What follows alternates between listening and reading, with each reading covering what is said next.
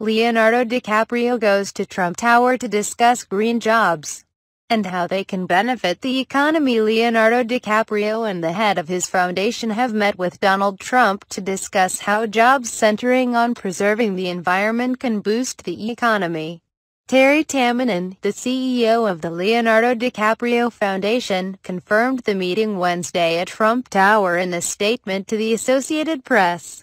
Tamminen says he and DiCaprio presented Trump, his daughter Ivanka, and other members of Trump's team with a framework on how focusing on renewable, clean energy could create millions of jobs.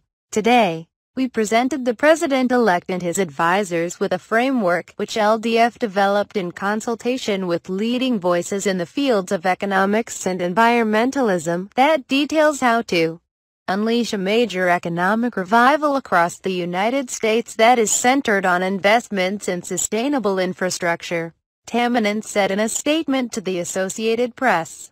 Our conversation focused on how to create millions of secure American jobs in the construction and operation of commercial and residential clean, renewable energy generation. The 90-minute meeting comes after Trump picked Scott Pruitt to head the Environmental Protection Agency.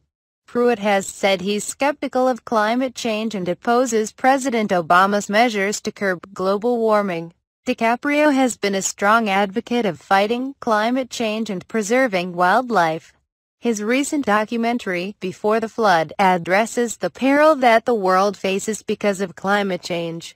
When the Oscar-winning actor met with Ivanka Trump a few days ago and then yesterday with the president-elect, he presented them with a copy of the film.